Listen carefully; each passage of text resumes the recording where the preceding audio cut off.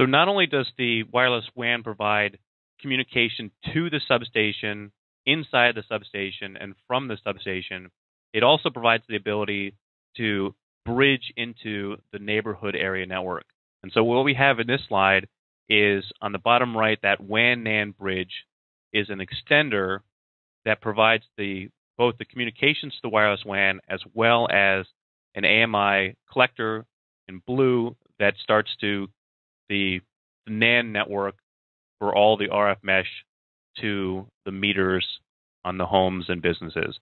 And so what you see here is a small neighborhood with meters to the homes that are all connected in an RF mesh for the NAN that's backhauled across the wireless WAN communications network.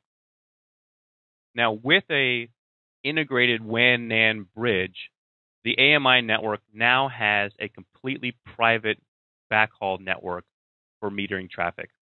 This provides a couple of benefits. First, it eliminates the monthly recurring OpEx fees associated with cellular.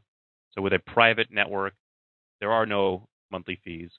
But it also provides utilities with the ability to completely manage and control that WAN tier with quality of service and with security and with broadband connectivity.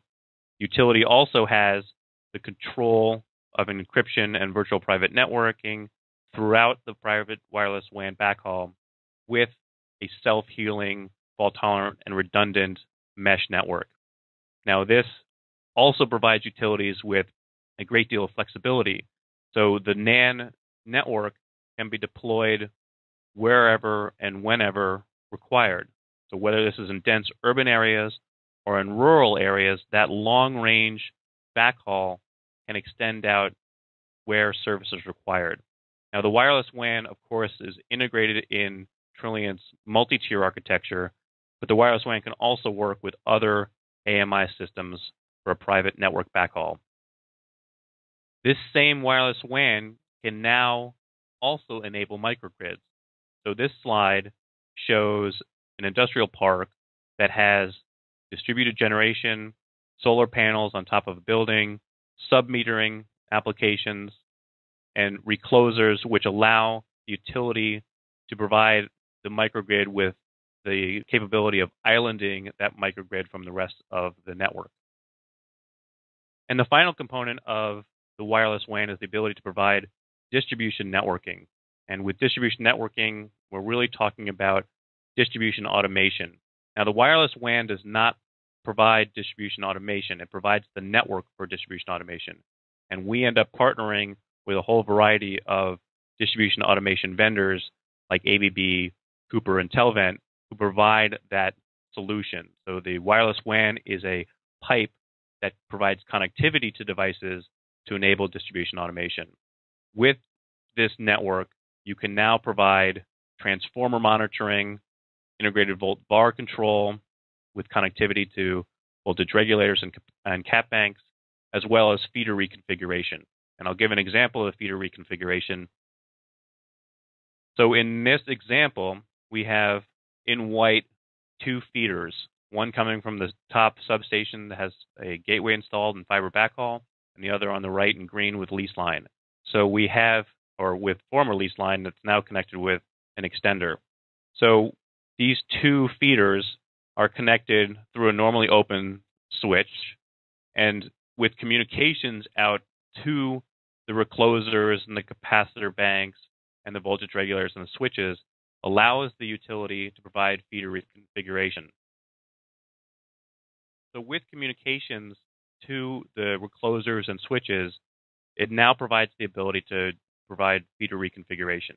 So this example here on the top left, the normal state has that switch open and substation 1 and substation 2 providing power through two different feeders. When a fault occurs on the top right, what the utilities can now do, they have the ability of controlling the reclosers and switches. So on the bottom right, the first communication would be to recloser 1 to open up, which isolates that fault. And then on the bottom left, the next step is to communicate with the switch and close that circuit, which restores power to a section of the grid. So with communications throughout the distribution devices provides the utilities with the ability to reconfigure that feeder, restore power to a portion of these consumers, isolate the fault, and then act accordingly. So with WAN communications throughout distribution and substations starts to enable a new series of applications for the smart grid. It allows the communication and connectivity to all substations to enable SCADA. It allows the connectivity to distribution devices to extend head-end distribution management systems to the distribution grid. The net result, of course, here is the focus on substation and distribution automation with the ability also of providing AMI backhaul. Now, it's important to note that not only does this provide broadband, long-range, low-latency communications throughout the distribution grid, but it also can do this with total security and quality of service. Now, quality of service and security is part of the next webinar we're going to be doing on application domain partitioning, and we invite you to join that webinar as well.